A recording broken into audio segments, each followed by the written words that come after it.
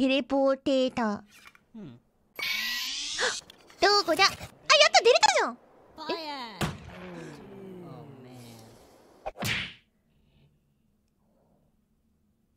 なあ、今のちょっと危なすぎたね。見せられないようだったよね。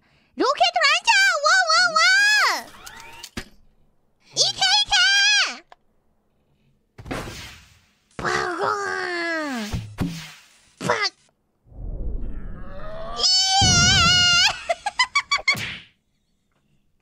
ちょっとグロいぞこれ。やっぱグロかったね。あ、コールミーバイバイ。コールミー。white？ なんだこれ。でん。Witness, please continue your testimony.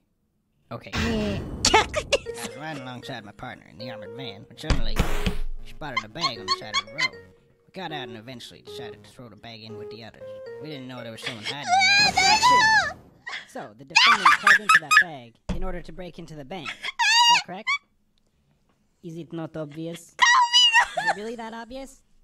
I have proof that the defendant didn't hide himself in that bag. Well then, what are you waiting for? Present this evidence already. なるほどな。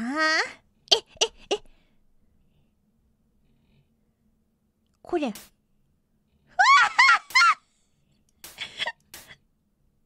あ、英語わかんないよ。use 上の矢印。上ボタン ?No? プレゼント。あ、プレゼント？上の。あ、これか。Take that. 見えてなかった。Is that the bag the defendant hid in? 見えてなかった。Sorry, thank The you. defendant really was hiding in this bag. バッグの中に隠れてたそうだよ Tie ね。 the knot from the outside of the bag. なるほど。 What? If he was inside the bag, it'd be impossible for him to tie that knot on the outside. But then, how did he do it? It's simple. He didn't. Simple. What are you saying? I'm saying What are you wasn't hiding hiding in that in bag at all. He was stuffed in there by this very witness. Wow. As you can see by this やばい doctor's やばい analysis, the defendant had taken quite the beating. While he was な in る the ほど、 bag, 止ま he れ。 was unconscious. This is な absurd. るほど、やめるんだ。 The witness was attempting to dispose of the body. He left the defendant in the bag, knowing he'd drive by it on the way back to the bank. When the witness and his partner passed the bag, he convinced his partner to throw the bag in with the others. うん。 But why would he do that? お。 Why? To dispose of the body, of course. There are millions of bags of money in that bank. The witness knew it took a long time before the victim was found. But unfortunately for the witness, his victim woke up and tried to escape from his tomb. He was arrested on the spot, and the witness thought everything was over. It's come back to haunt him now. はい、やめる。 This can't be happening to me! Well, that certainly was an interesting trial.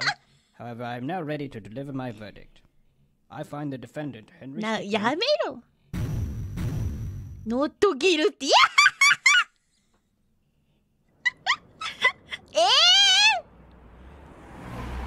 嘘でしょ。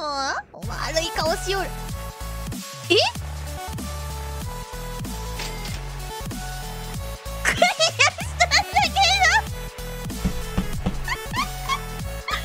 なんだこれ。わお。早かった。Thank you for watching.